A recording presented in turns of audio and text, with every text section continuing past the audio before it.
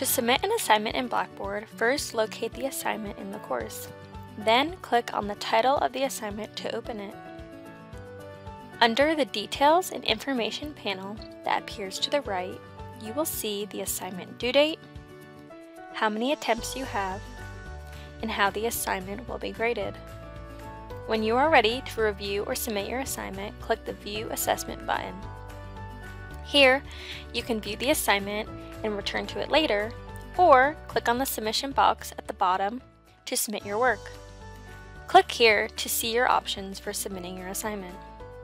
You can either type in your submission by using the text box, use the paperclip icon in the toolbar to attach a file, or use the link icon to link in your submission. However, be sure to always follow the specific submission instructions provided by your instructor for each course you are enrolled in.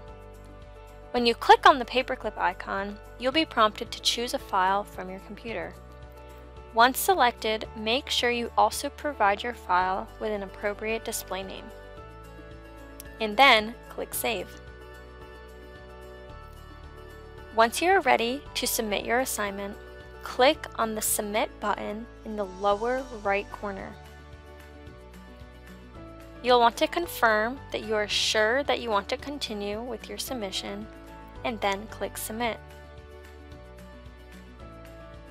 You will then receive a submission confirmation that tells you the date and time your assignment was submitted.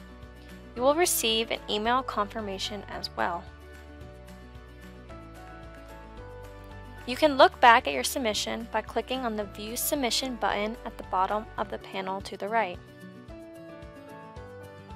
Once graded, you can check your grade and feedback on a submission by clicking on the Gradebook tab at the top. Then look for the appropriate assignment. You'll see that a grade has been entered, and if feedback has been provided, a purple icon will appear under Feedback. Click on the purple feedback icon and then click Your Grade. To the right of your assignment, you'll see your grade and feedback under the Feedback for Student box.